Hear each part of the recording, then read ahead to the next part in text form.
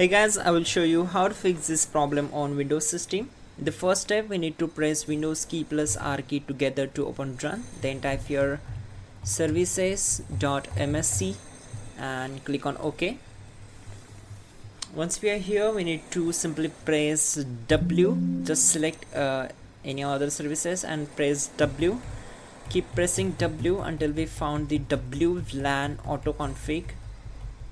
So keep pressing. Here it is. So WLAN auto config. Simply right click on it, select properties. We need to set startup type as automatic, then click on apply, then start the service and click on OK. You can just click on restart the service, wait for some time, and then we need to again select WLAN auto config, again restart the service. You can also right click on it and select restart, and once done, go to its properties, again set startup type as automatic, click on apply and then OK. Once done, just close this window and go for the task manager, open it, then click on run new task, select browse button. Now go to this PC, open C drive, just scroll down and open Windows folder. In the Windows folder, we need to find out System32 folder. So here it is. Double click on it to open it, and in the System32 folder, we need to find out cmd.exe file. So just keep scrolling down until we found this file. Then click on open, check this box. This will create this task with the administrative privileges, and then click on OK.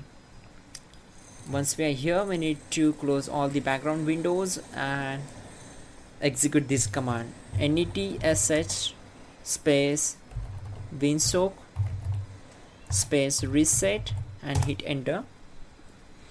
Then type here net cfg space -d and hit enter.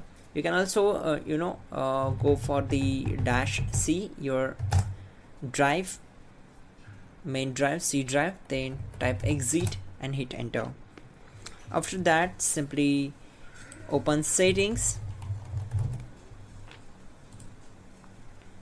go to these three lines and click on network and internet.